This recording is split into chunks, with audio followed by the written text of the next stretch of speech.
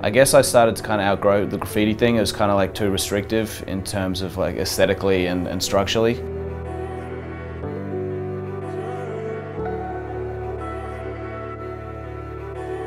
I ended up in art school, and at that time we were kind of producing work on the street, but at school I was doing like oil paintings.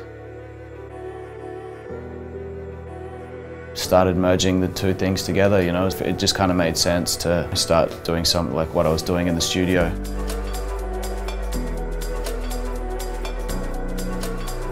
I was always producing studies, it's like either drawings or smaller paintings that would inform my larger work.